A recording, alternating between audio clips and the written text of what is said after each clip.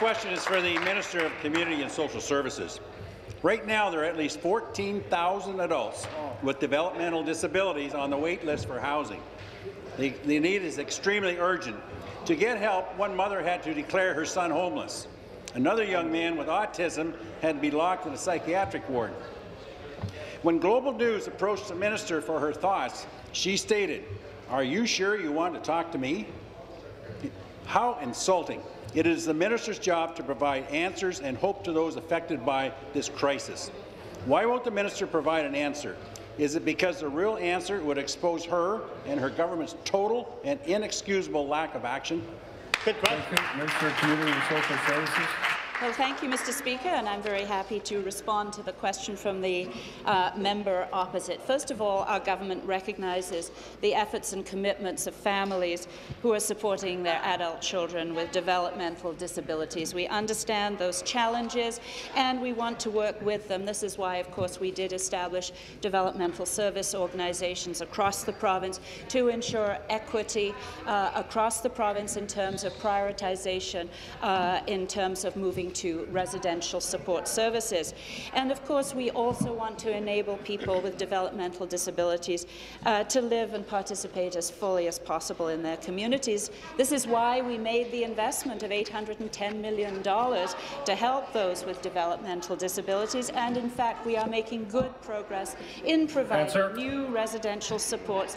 This year alone, we have supplied 500 additional residential spaces. Supplementary. Mr. Speaker, that kind of answer is meaningless for families suffering because of this government's misplaced priorities. They're cutting secret million-dollar checks to teachers' unions, but to the most vulnerable amongst us, they are being total tightwads. Shameful. How long will it take to cut down the housing wait list? Global asked, but the minister wouldn't say.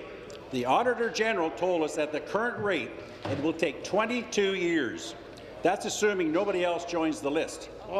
Families need housing solutions now, not decades down the road. Speaker, will the minister apologize to families, take responsibility, and start helping those most in need? And will she do it now? Good question. Thank you. Minister. Well, first of all, Mr. Speaker, I do want to emphasize that families that are on the residential wait list are already receiving some forms of support through our direct funding programs. In other words, they are receiving supports within the community to assist them while they await residential placement.